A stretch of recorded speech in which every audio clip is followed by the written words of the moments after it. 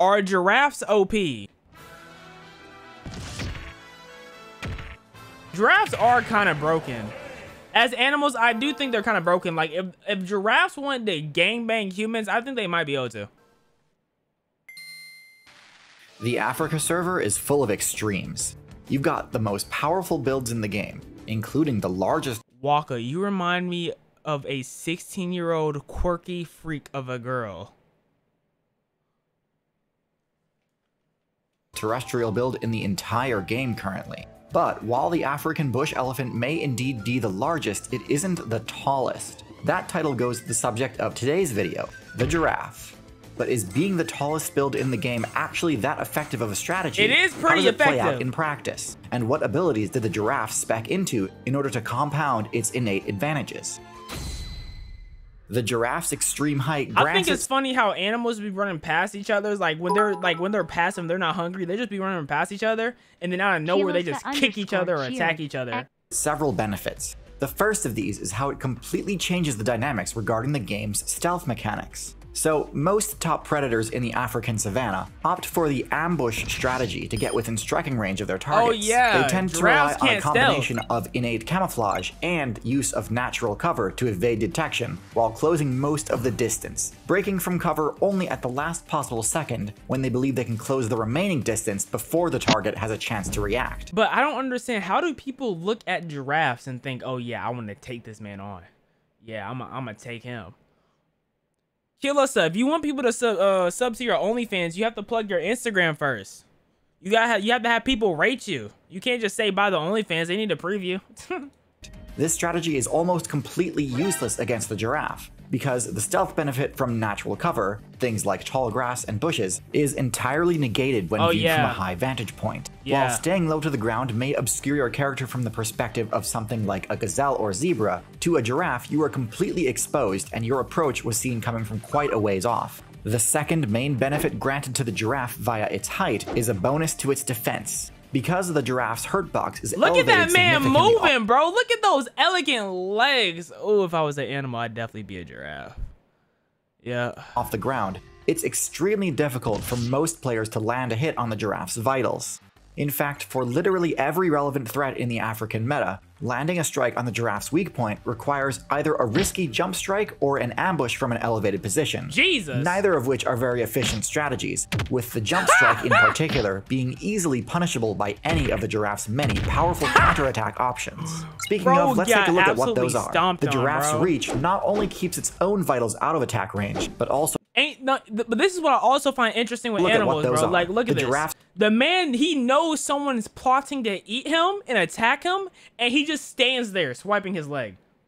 Like, there's no panic. He's just like, yeah, move, like a fly. Reach not only keeps its own, like, he's trying to kill you, and he's just like, out of attack range, but also makes it. Kilosa_cheered X100. In theory, would you rather smash a giraffe or a 4/10 Arab? What's a 4/10 Arab? What does that mean? I'd smash the human. Unless the human's you, then I'd probably choose a giraffe. Very easy for a giraffe main to land their own attacks. Similar to horses and zebras, the giraffe's main method of attacking is its kick, dealing moderate damage to any target that dares enter the giraffe's zone of control. However, when the giraffe really needs to deal some damage, it resorts to its signature move, the ossicone bash. The giraffe swings its neck in a wide arc. No, bro. Okay, bro. Super neck. Super neck. I'd definitely be a giraffe. I'd definitely be a giraffe when we talk about super neck. With the intent to connect with the horn-like protrusions on its skull, called ossicones. Connecting with this attack means pretty much instant game over for any player it hits, unless they have an extremely large health pool, such as another giraffe. However, it is a bit more risky to just throw this move out, considering that it puts your normally out of reach weak point. Like, this is them fighting, bro. It is a like, bit they're just standing beside each other, and they're just like, this is combat for them. This move out, considering that it puts your normally out of reach weak point in a potentially vulnerable position, and also deals a little recoil damage with each use as well. And if an attacking player does manage to dodge the first swing and get in close, using this move becomes much more difficult, since the close range hitbox is a bit of a sour spot. But still, the mere threat of this move is enough to dissuade most attacks, to the point that most Predator players won't even bother with a high-level Giraffe. Low-level Giraffe mains are a lot more vulnerable, and this is where the efficacy of the Giraffe's reach and height is really put to the test. Upon spawning in, the Giraffe is pretty much helpless. It doesn't have the height advantage on its opponents yet, but because of its slender, lanky shape, it has disadvantage on all saving Nigga kicked his own son. Throws to avoid being grappled or knocked prone. And so it's the job of the higher level Giraffe players to complete the long, arduous escort mission of protecting the newborn Giraffe as it matures. Now, because the Giraffe's attack range is so broad, it is able to guard a wide area and pressure a counterattack on any player that would dare target the newborn. However, because the Giraffe does not possess any AoE attacks, defending against multiple opponents at once can be quite challenging. I mean, it really shouldn't be, to be honest, if you're a Giraffe. You should be able to just one-kick headshot them. You know, if you're not one-kicking them, like, you probably need to hit the weight room, get a few more squats in or something like that. Get some more calisthenics in, because you should definitely be one-shotting these lions. Often necessitating that a newborn tank a few hits as the mother chases away one attacker at a time. Now, despite having not leveled up at all, the Giraffe starts with a pretty generous amount of HP, but even so, it's not uncommon for the escort mission to fail. And with a respawn time of 15 months, this is certainly one of the most frustrating aspects. That man dipped his child! The nigga dipped! The nigga dipped! Oh my god! Of Giraffe gameplay. Next, let's talk about individual matchups. First, we have the Cheetah. Anyways, on a serious note, first... Did he just tell us Cheetah to stop by putting his hand down? Who is this man? Why didn't you stream on Wednesday? Nigga, I did. What the fuck? I streamed on Tuesday and Wednesday. Dumb bitch. Let's talk about individual matchups. First, we have the Cheetah. Anyways, on a serious note, first we have the Leopard. Now, the Leopard is one of the most interesting matchups because of its ability to climb and attack from a high vantage point.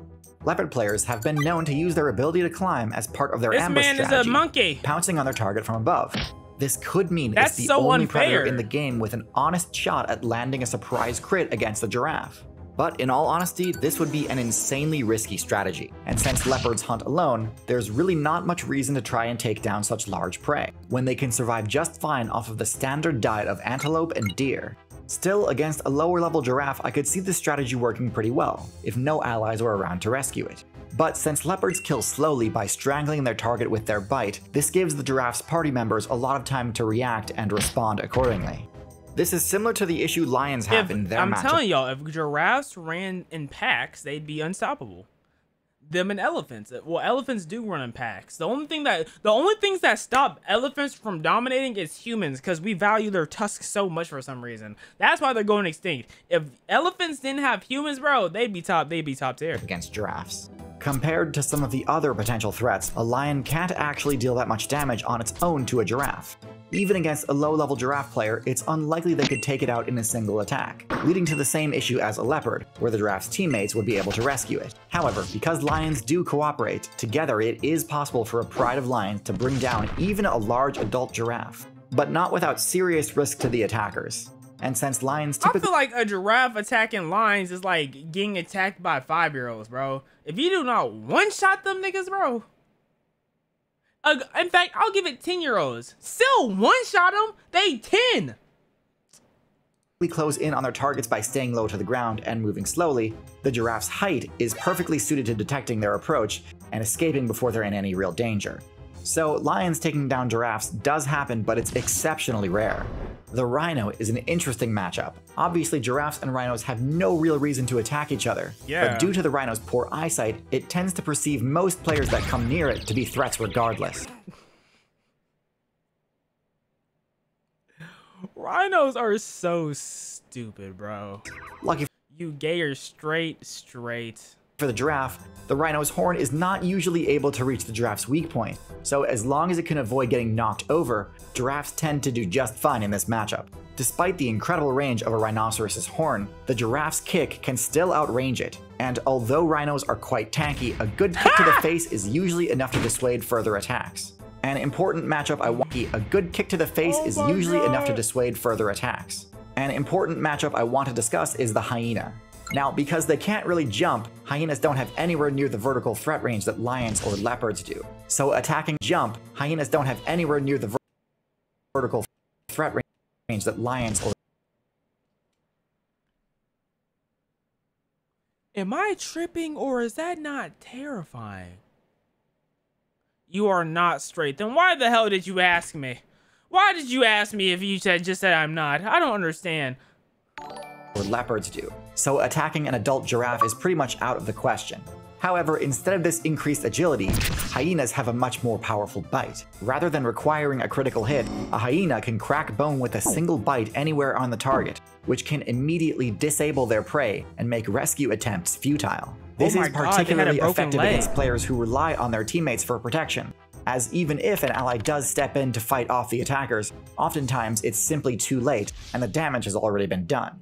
Eventually, the teammates will move on, and the hyenas will be able to close out. They moved on a little too fast for me. You can't mourn your child's death at all? Golly. Kill. Lastly, I don't think it's any real surprise to see that giraffes still have to respect the space of an elephant. Elephants are tall enough to gore a giraffe with their powerful tusks, so if there's ever a territorial dispute between an elephant and a giraffe, the elephant always wins. Thankfully for a giraffe, its longer legs grant it a faster run speed.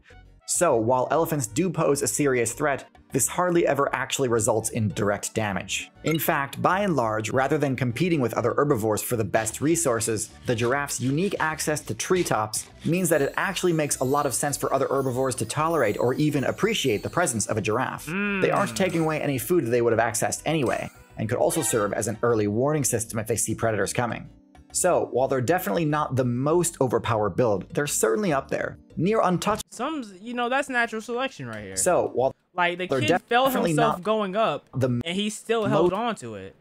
Like that's natural selection. Sometimes you gotta let overpowered build, they're certainly up there, near untouchable for the vast majority of their playthrough, and have fairly reliable protection in the early game. I'd put them in solid A tier. In fact, it's somewhat strange that other herbivore players haven't started speccing into similar height advantages to gain the same survival perks as the giraffe. The giraffe is extremely unique in its role in the meta, which is weird because historically, the treetop grazer giant type build has been extremely successful. Giant long-necked rhinoceros reigned supreme during the Oligocene. And how did he get this footage?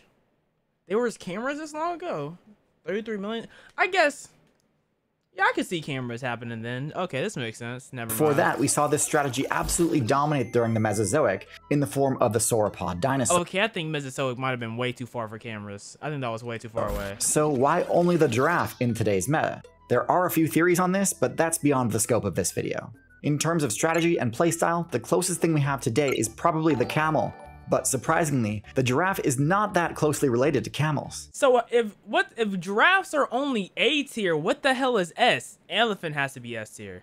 Elephant has to be S tier. The giraffe only has two close relatives in the current meta. The first is the okapi, a strange build that functions as sort of a middle ground between deer and giraffes. It's so disgusting. And the second is one that basically nobody would expect, the pronghorn, which is completely different than the giraffe in both stature and location. Both the okapi and giraffe are only playable on the Africa server, but to find the pronghorn, you need to travel all the way to the North America server. We're the ones who have them! We have this disgusting piece of trash while they have giraffes? This is so not fair. Africa has giraffes and elephants, bro. I want an elephant, man. An entire video to itself, since it's such a fascinating build with an extremely distinct strategy from everything else on the American server. And guess what? That video, it already exists. You can watch it right now, a month before everyone else, by subscribing to Nebula, a streaming service owned and operated by and... It has Gravity Falls up here. We might have to subscribe to Nebula, guys.